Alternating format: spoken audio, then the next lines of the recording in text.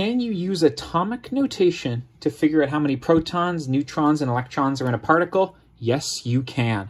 There are two places to find the number of protons.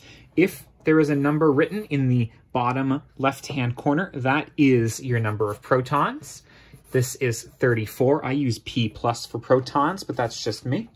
But also, the symbol for the atom gives you that as well. Selenium is here, and you'll notice on my periodic table, it's element 34.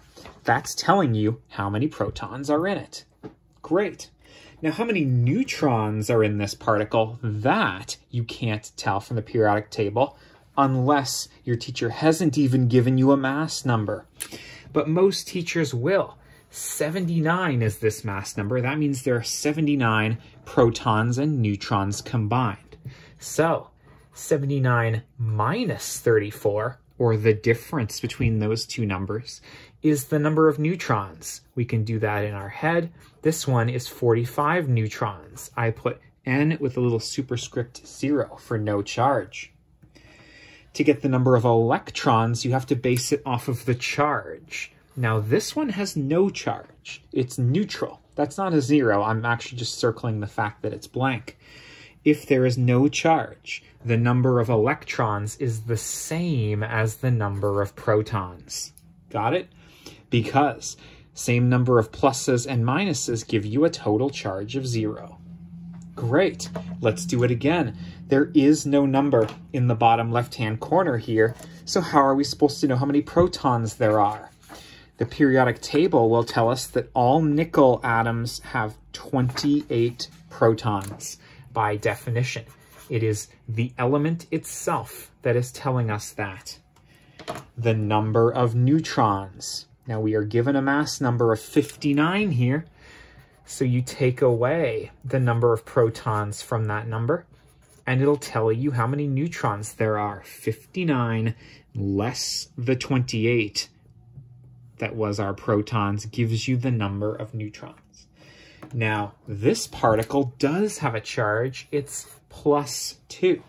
That means it has 2 less electrons than protons.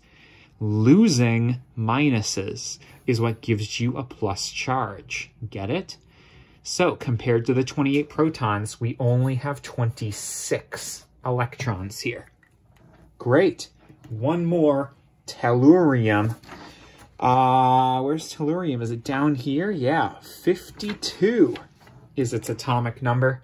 So that's 52 protons. Great. How do we do neutrons? It's the mass number, 128, minus the number of protons. Now, if you do that, you get 76 neutrons. And lastly, the charge here is -1. If it's just the symbol, we assume the number was 1. This is -1, which means you actually have 1 more electron than protons, because adding negatives is what gives you a negative charge. 52 protons, we need 1 more than that in terms of electrons. It's 53. Great. If your teacher does not give you a mass number, here it's 128, you can call this isotope tellurium 128 after all, then what you should do is find the atomic mass on the periodic table and round it to the nearest whole number. I'm not even promising you that that isotope exists, but when your teacher doesn't give you a mass number, you're hamstrung. You gotta find a number to use to calculate number of neutrons. Great, pretty straightforward. You find the same numbers in the same place over and over every time. That's atomic notation, and that's a wrap. Best of luck.